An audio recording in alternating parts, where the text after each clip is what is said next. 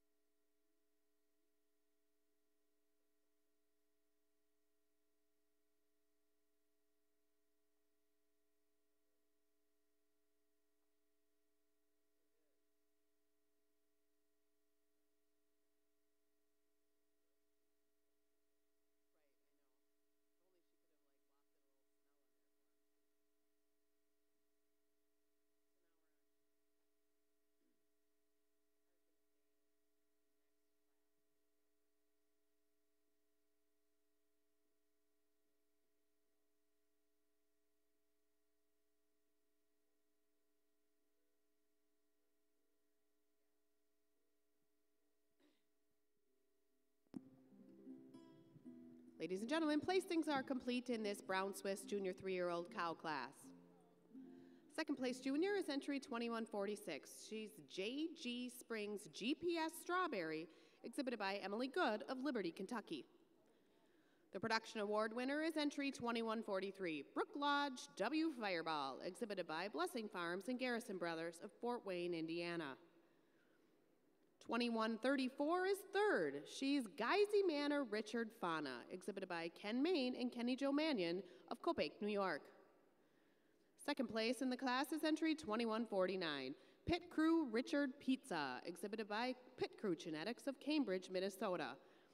And our winning entry is also the winning junior, best bred and owned, and best udder. She's Jenlar Carter Waltz, exhibited by Brianna Meyer of Chilton, Wisconsin. Congratulations. And now to our judge for his reasons. Ladies and gentlemen, if you want to see what a second calf brown Swiss cow is supposed to look like, I think the cow leading out here in first exemplifies that. The only thing you want to change about her is her transmission. Just a beautiful mammary system on this cow. You love the height and width she's got to her udder. She's got veins crawling all over it, deep seam, and then you start talking about that beautiful silky dairy frame. She's got the width up to the chest floor, long from head to tail. Just a beautiful, beautiful cow to win this class. Told the young lady coming out in second, she just ran into a buzzsaw today. When you get to breaking down this second place cow, she's another no holes kind of cow. Beautiful rear udder on this cow. You love the width that she's got to that rear udder, the height and the veination. She's sharp, she's clean, she's angular. Just not that style, not that flash that our winners got today. Where she's good, the first place cow is a little bit better. But she used her advantage and mammary system to go over a really pretty cow coming out in third. Just a little bit more levelness of udder floor today. Really like the side profile on this third place cow. But when you get behind her, that right side sets just a tick lower than the left side, and that's the reason she's where she's at today. But it's her definition of seam that takes her over a really silky, clean-cut cow coming out in fourth. You love the dairiness on this cow. She's real sharp and wedgy over that shoulder. Just lost too much seam and definition of having to get her any higher in the class for me today. But it's just that quality throughout, that clean-cutness, that angularity, especially up through that head and neck, to go over a real correct cow coming out in fifth. Fifth place cow is another no-holes kind of cow, correct about the mammary system, just not quite as clean-cut and maybe modern up through that head and neck region to get her up any higher in the class today. But she's got a definite advantage over this real powerful cow coming out in sixth place where she's got more udder cleft.